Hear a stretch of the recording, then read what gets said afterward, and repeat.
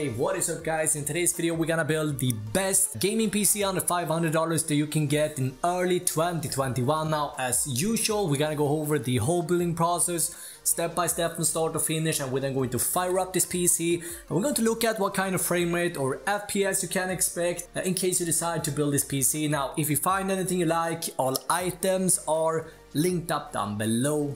For around $400 for this PC build, you will be able to play a lot of games in 60 FPS at 720p. For example, we're averaging between 45 to 60 FPS in Call of Duty Warzone.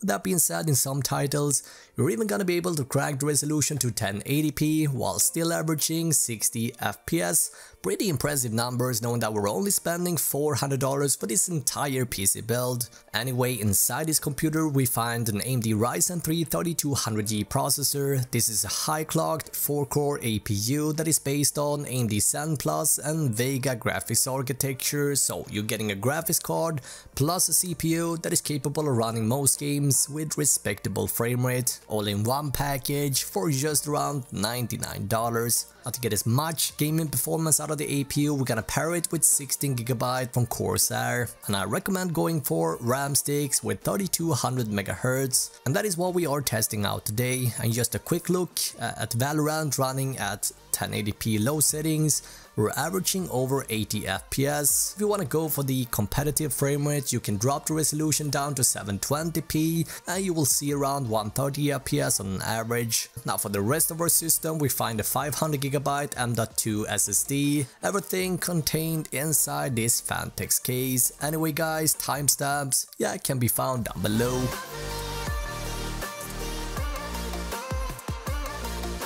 Now before we get started, be sure to drop a comment, let me know what you thought about the video, drop a like if you enjoyed the content, and make sure to subscribe to never miss an episode. So let's get started with the motherboard, and I chose the Gigabyte B450M DS3H because of two reasons. For one, it is extremely reliable, and I've been using this board for plenty of my past PC builds without ever running into a single problem. The second reason I chose this board is that it comes with everything you'd expect plus a few extra features that make the motherboard a bit more future-proof. For example, we find 4 DIMM slots with dual channel support, so you can add another 16GB of RAM if you want later on. We find 8 USB ports, 4 SATA ports, as well as an M.2 slot plus an HDMI and a DVI for display output. And since we're not going to plug in a dedicated graphics card in this PC, we're gonna use these ports to hook up our monitor later. So before you decide whether to build this PC, you wanna double check that your monitor either has an HDMI or a DVI port.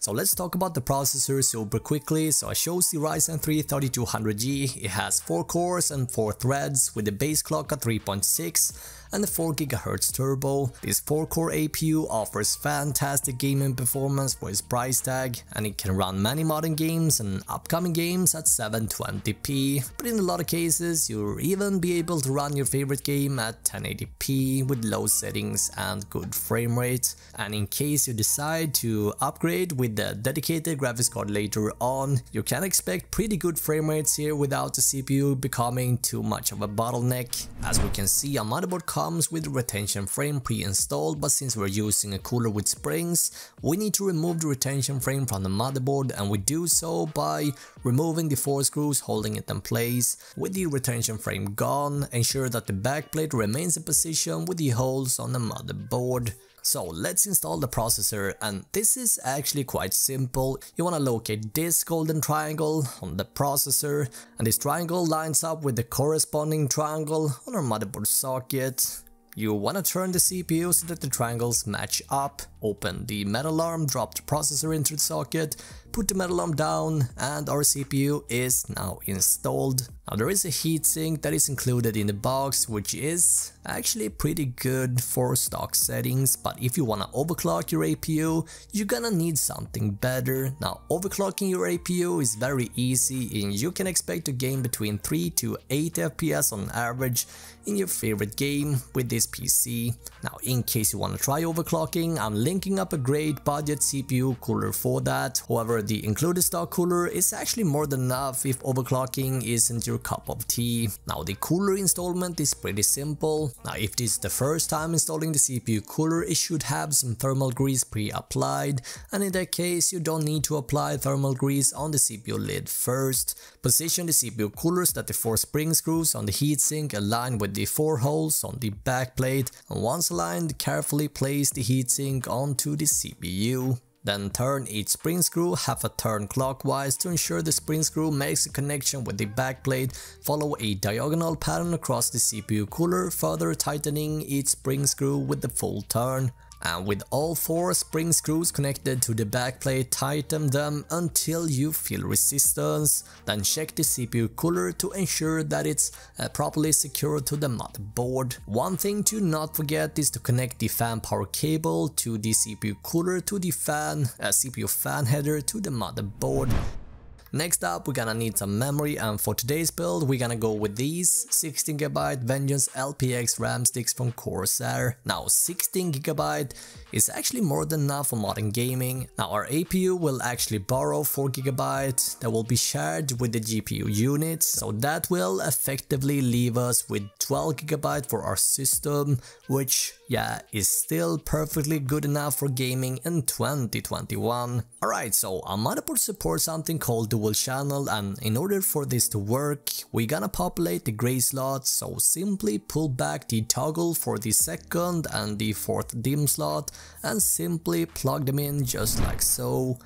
Alright, so time to install our M.2 drive. So we want to locate the M.2 slot, which we find right underneath the CPU cooler. And so what we want to do now is we want to loosen this tiny screw just like so. Then gently slide the M.2 unit into the socket with the little notch on the opposite side of the CPU cooler just like so. Finally, we take that little screw like so and we hold it down and we screw it down until it stops. Now it is finally time to take our motherboard assembly, if you like, and move it inside our chassis. And in today's build we're gonna use the Phanteks Eclipse P350X, coming in at $69. This is a mid-tower case that comes with 2 addressable RGB LED strips at the front and another one right underneath the tempered glass side panel. Now Phanteks has done a fantastic job with the P350X. It definitely feels premium, it's got plenty of expandability, and this is subjective of course, but it's also very nice to look at least in my opinion. Inside this we find a 120mm fan pre-installed, and here is what the system sounds like in a typical gaming session.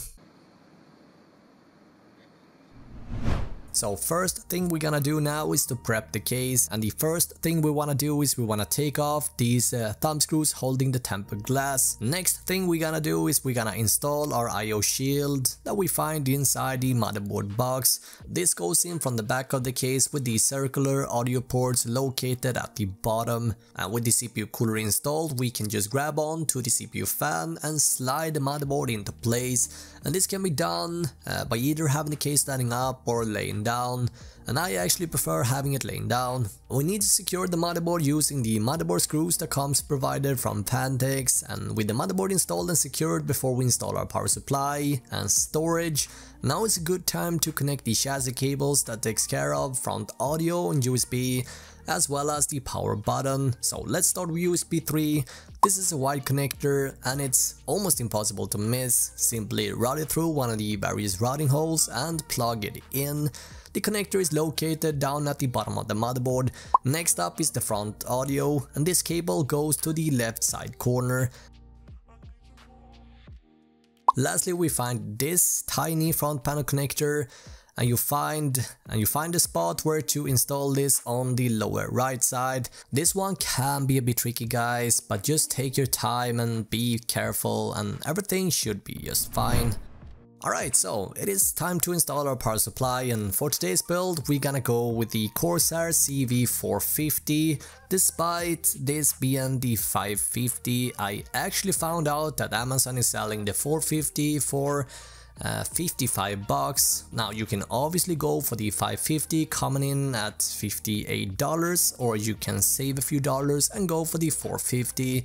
That is entirely up to you guys. Both are gonna work perfectly fine for this PC build. However, if you wanna upgrade to a graphics card later down the road, I recommend going for the CV550. Anyway, this is a high quality power supply from Corsair that has an 80+ bronze efficiency certification. Make sure you got the fan facing downwards, then gently slide the power supply into place and secure it. Now, a couple of cables we're gonna need here. First up is the 24-pin power for the motherboard. Next up is the 8-pin power for our CPU, and this one goes all the way up to the top left side corner.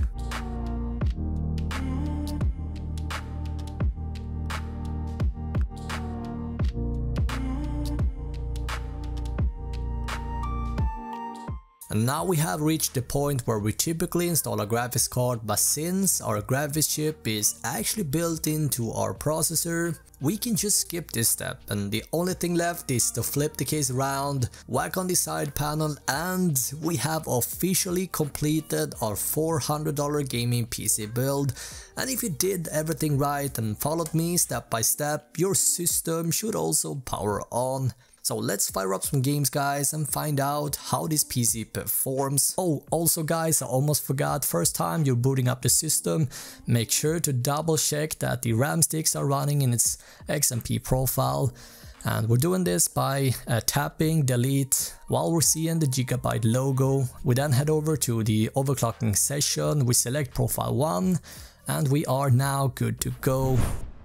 So we're starting with Valorant at 1080p low settings, and this results in about 80 FPS on average. But if you're willing to drop the settings down to 720p, you can expect upwards 150 FPS.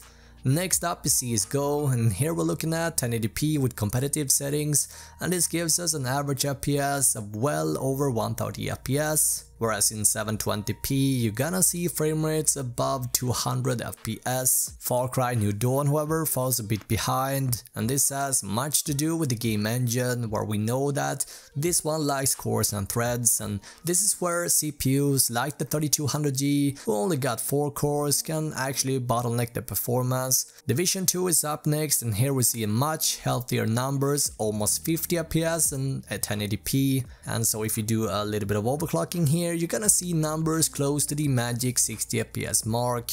Shadow of the Tomb Raider, we saw almost 60 FPS in 720p and about 35 FPS in 1080p, so almost 50% reduction going from 1080p to 720, which yeah, is a bit of a disappointment for sure. Grand Theft Auto 5, however, runs great on our system with over 70 FPS at 1080p and almost 100 FPS at 720p, which is just fantastic, knowing that we're only spending $99 for this APU, while Rosette also runs great with almost 60 FPS in 1080p. Fortnite also runs great, as we can see, and I went with a mix between low and competitive settings here, and so viewing distance is set to 4 and 3D model is set to 70 to 80%, and this results in about 60 FPS on average.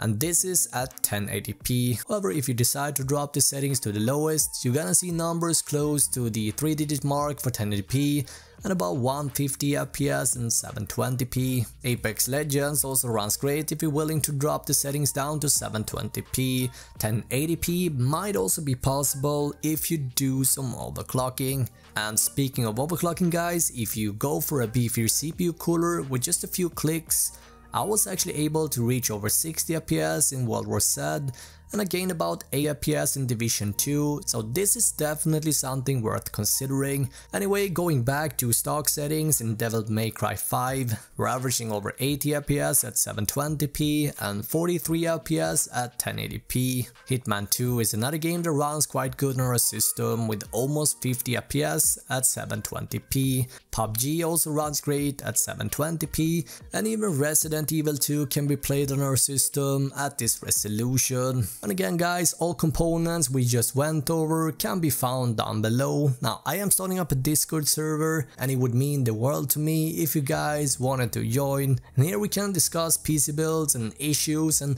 everything in between. Now I'm going to hang out here and answer any questions you guys might have, so you definitely want to join up. Now watch either of these two videos and I will see you guys in the next video.